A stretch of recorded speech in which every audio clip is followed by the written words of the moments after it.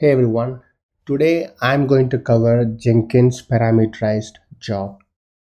Jenkins supports various different parameters like string choices, radio buttons, passwords, uploading files, etc. And this discussion is specifically about how to pull branches from a repository dynamically and let the user pick up the branch to build. Let's get started. For this, I have to install a plugin. Let's go to Manage Plugins from Manage Jenkins and select Available Plugins. Search for List Git Branches Parameters. Select and say Install without restart. So once the plugin is successfully installed, let's create a new job.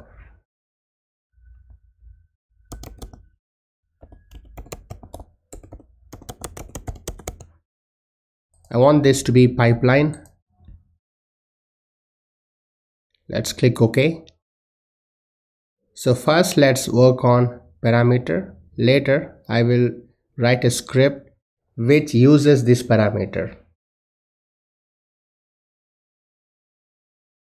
This project is parameterized, and from this select list git branches. Give a name to this parameter. Let's name this branch name.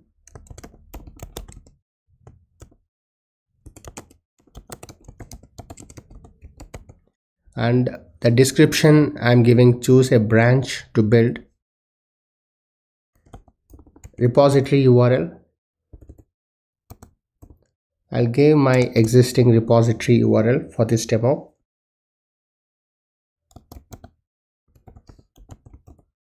github.com, Java Home Tech, my web. This repository is present in my account and this repository is public, but even though I created credentials to connect to this repository, select credentials. Parameter type. This plugin can list only branches, only tags, or both of them. I go with just branch because I want to build only branches, not tags. Now let me create hello world script here and let me say demo branch.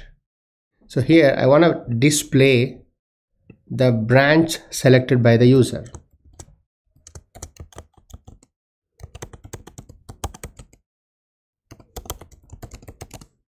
To do that, I am using interpolation. To access parameters inside job, it is params dot. Jenkins creates a built-in parameter, params, which contains the parameters we selected for this job. Params dot the parameter name. The parameter name we gave was branch name. This one, branch name. And save this. Click on build with parameters. Yeah, it's fetching all the branches from the repository I configured. Let me select master and click on build. In the job, we should see that echo statement with the selection we made. So perfect, I'm getting the selection I made from the parameter. Let's extend this example further. What I want to do is, I want to check out the Git repository using this branch. For that, go to configure. So here, I want to use git step.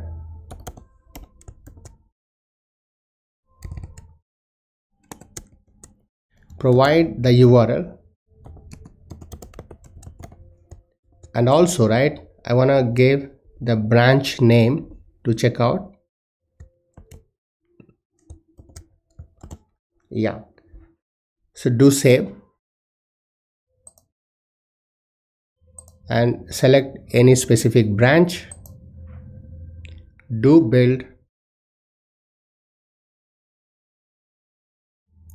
It failed. Let's see why it got failed. Okay. So here I should provide just branch name, but we're giving branch name in the format of refs, heads, master. So what I want to do is I want to trim this. I want to pick only master, pass it on, and this problem will be fixed. Let's go back to the job. Click on configure. So what I will do is I will split this guy. Split is a groovy function, and I want to split with slash. Correct. So refs slash head slash branch name. I want to split with slash. After I split, I get list of strings. From that list, I want to pick the last one.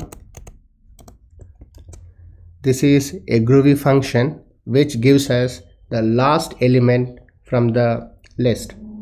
To repeat, this is the variable we are selecting. It's a string, and I'm splitting that string with slash.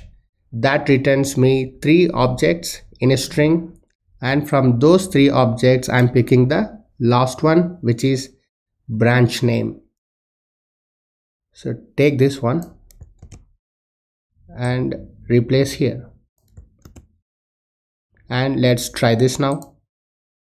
Save, build. See, we are splitting with slash. When we do that, we get 3 values. Refs is the first one, heads is the second one, master is the last one. So out of 3 elements, we are picking the last one. Do a build.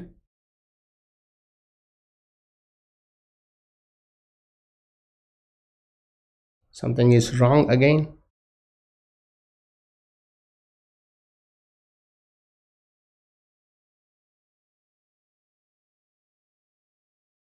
Something is... Just a second, let's check the code.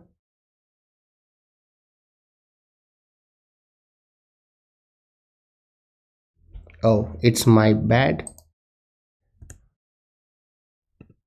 That ending braces should be in the last. Here also, it should be in the last.